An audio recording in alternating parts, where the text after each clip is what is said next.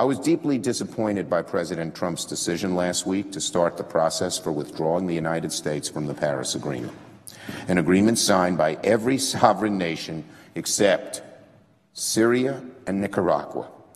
Nicaragua, by the way, because they thought the agreement didn't go far enough.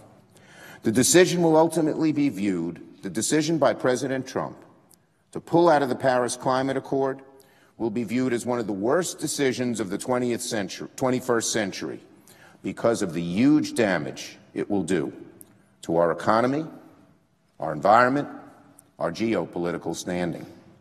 Pulling out of the Paris Agreement doesn't put America first. It puts America alone and last. It puts America last in recognizing science, in being a world leader in protecting our own communities, and working in concert with the family of nations in safeguarding the planet we all inhabit for future generations.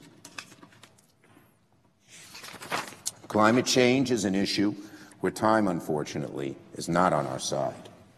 Every year we don't work towards lowering our carbon emission standards is another year of irrevocable damage to the environment. Future generations will look back on this decision as a failure of historic proportions. President Trump's decision to withdraw is also a sucker punch to American workers who should be building the next generation of wind turbines and solar panels. Now other countries, including China, our economic rival, will seize the mantle of innovation and clean energy away from America. Listen to this. This astounded me. Just last month, Ernst & Young published the latest edition of a report ranking nations by how attractive they are for renewable energy investment. For the first time, China and India both outranked the United States. So on one of the newer technologies that will ultimately be cheaper than the existing technologies, we are already falling behind and will fall further behind. To imagine that China and India are now ranked by Ernst & Young as being better places for renewable energy investment, that's not going to help American jobs next year and certainly over the next decade.